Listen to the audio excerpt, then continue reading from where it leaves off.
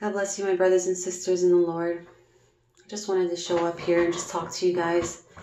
I know there's a lot of things going on, and I just feel like it's an appropriate time to just encourage you guys because, the Lord does desire for us to continue to fight the good fight of faith.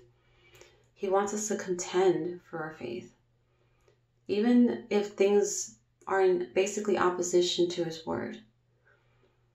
This is really a wonderful opportunity if you really look at it, even though it may be challenging to see the wonders in it.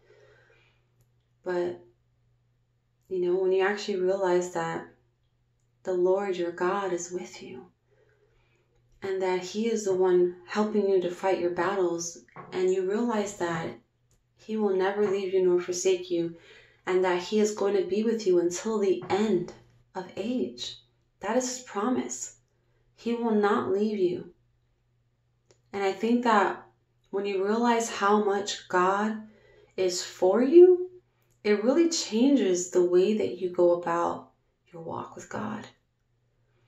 And it makes things a less scary, less stressful, because you know that God is capable of anything.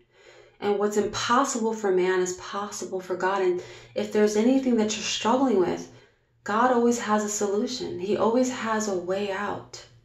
God always has the answer. And I think that's really, for me, what gives me peace, even in the midst of all this chaos and even in the midst of everything that's transitioning, Lord, right now.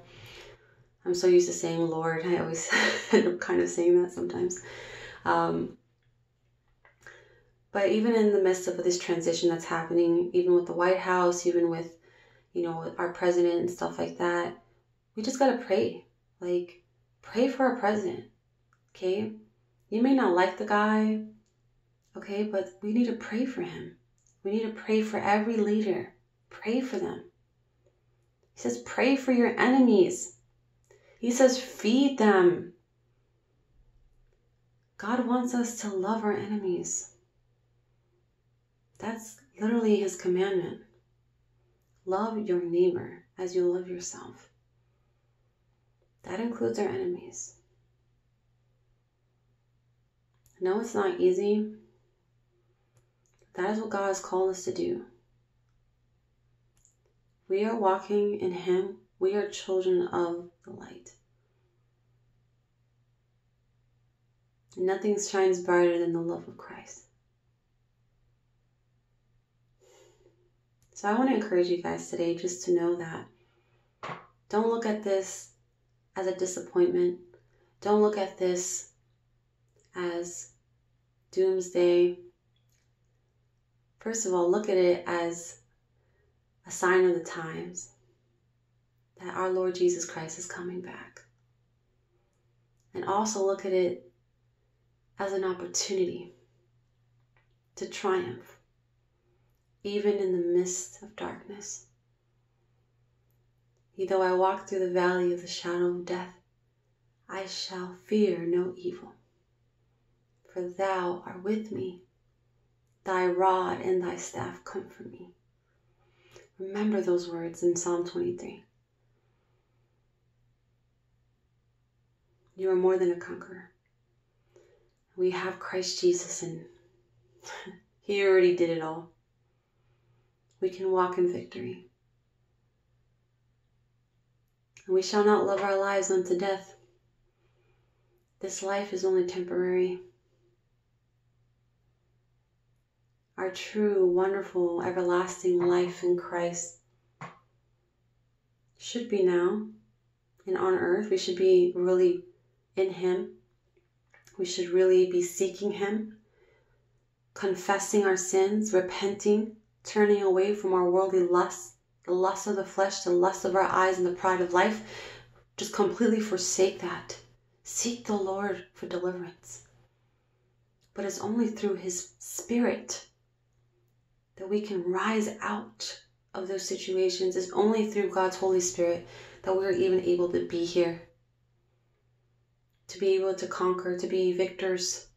It's only through God that we are able to even do that. And God is faithful to finish what he started. That's what his word says. He is faithful to finish what he started in you until his return. So rejoice, my brothers and sisters. Time is drawing near, but as times get darker, we become brighter. The light shines brilliantly in darkness. So let your light shine in Christ. And don't give any way for fear. Don't give any room for it. Just trust the Lord, and he will get you through this. He will guide you always. Thank you, Jesus. Father, I just pray for every single person that's listening, Lord God, that if they're dealing with any anxiety or fear, I just pray, Lord, that you will just completely just remove those spirits off of them. That the spirit of fear and spirit of worry will be no more, that you will be their portion. That the spirit of peace and joy and love will just overcome them right now in the name of Jesus. I just pray, Lord God, that you will just cover them in your love and draw them close to you today. I pray, God, that you will be their portion forevermore, Lord God, for as long as they live, they shall worship the Lord. So, Father, have your way with your beloved children.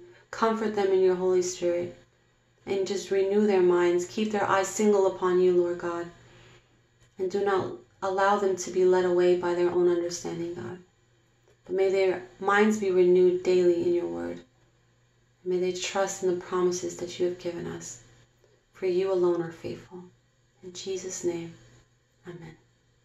God bless you guys.